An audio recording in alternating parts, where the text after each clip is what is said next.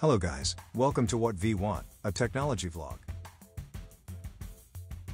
In this tutorial, I am going to show you how to create broadcast on WhatsApp. For more information, visit our article. Link provided in the description.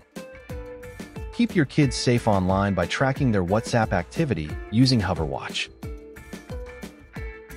A free, easy-to-use, and highly effective mobile tracker. Link provided in the description. If you are new to our channel, click on the red color subscribe button and don't forget to hit the bell icon. Without any delay, let's get started.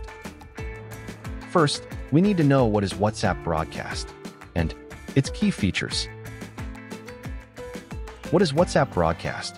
WhatsApp broadcast is a function that allows you to broadcast a message to several contacts at once without forming a group conversation. It's beneficial when you want to deliver the same message to multiple people separately while keeping responses private. Each recipient receives the message in their personal conversation with you.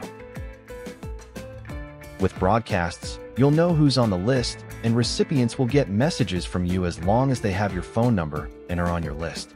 You can eliminate this restriction by gaining access to the WhatsApp Business API, which allows you to reach out to an infinite number of consumers on WhatsApp. Key features. Private replies. People receiving the message can't see what others say. Each reply goes to a private chat. Contact requirement. Only contacts who have saved your phone number will hear the broadcast message. Time saving. It's great for sending updates to a group without needing to keep copying and pasting repeatedly. More engaging than group chats, emails, and SMS. Now let's see how to create broadcast on WhatsApp. Launch the WhatsApp application on your device. Tap on the three vertical dots at the top right corner of the screen. Choose the New Broadcast from the Options menu. You will be redirected to a new screen where you will find your contacts list. Pick the contacts that you want.